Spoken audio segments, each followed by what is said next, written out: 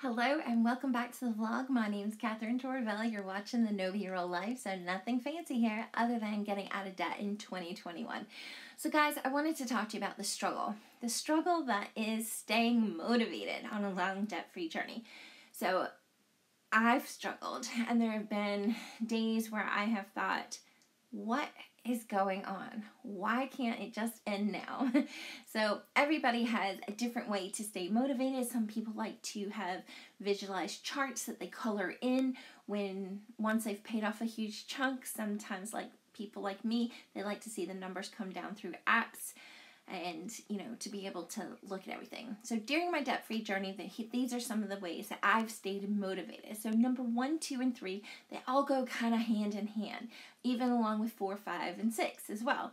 So the first thing is to have a realistic budget. If you have a realistic budget, you will be able to focus on all of your goals and dreams. I discussed more about this in a previous video, and I will link that video up here for you. If you continue to have a realistic budget though, then you will be able to then incorporate number 2, which is to have some fun during your debt-free journey. Now, I'm not talking about every day or every week or every month, and I'm not talking about going crazy and spending things on frivolous spending. I'm talking about having fun on a tight budget, and you need to incorporate this into your budget. But at the end of the day, fun, it seems to be one of the things that maybe we omit at some point, but it is a necessity. And if you don't incorporate some fun into your long debt-free journey, it's kind of like when you're on a diet. You say you can't have chocolate, and then suddenly all you want is chocolate. And so it's the same on a long debt-free journey though, isn't it? You have to have some fun. Or you're going to go out on a bender and you're going to spend more and more money on frivolous, unneeded things. So my budget allows me to incorporate fun, which has allowed me to stay motivated. So the third thing that helps me stay motivated is to have all of my debts listed and the balance to be updated on a monthly basis.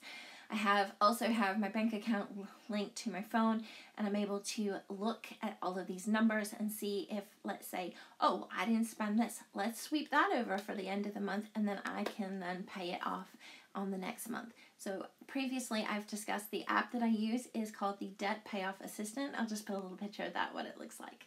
So number 4 and 5, again, go hand in hand too. Watching other YouTubers on the same journey, or on a different kind of journey. But I love watching other YouTubers, and seeing what they're doing can help motivate me and give me inspiration. I love watching Debt Free Dad and Katie and Cullen, and seeing what they're doing in hope that I can find another way to help me along with my journey. Not only to stay motivated, but maybe they're using some sort of trick or tip, and that can then help me along on my journey. Number 5, find some awesome people to help support and encourage you. Now, the YouTube and Instagram community within the debt-free community has helped and encouraged and motivate me to the person I've grown into today. And I'm really grateful for some of the friends that I've made along the way. So go and find your people. Reach out to them. Start a conversation. It's really hard to sometimes speak to people about being in debt, like your friends or family or your colleagues, when you're going through a long debt-free journey. And you have to look for that encouragement sometimes, and you can do that in this community. It is such a phenomenal, and it's such a powerful community too, so go and find your people. So number 6, I love to read, and I don't maybe read as much as I can now that I'm living in a house. So when it was lights out in the van and I was on some cozy side street in some residential neighborhood, I would try to be really respectful of noise. So I would read interesting books. Now, normally I am not into self-help, but I will say I came across this book and it spoke to me. And it spoke to me because we probably all have had these naysayers in our life and in our journeys that have said, you won't do it. You won't pay off your debt. You're always going to be in debt. You're just doing this van thing to spend more money. But this book has really helped me. It's called The Subtle Art of Not Giving a by Mark Mason.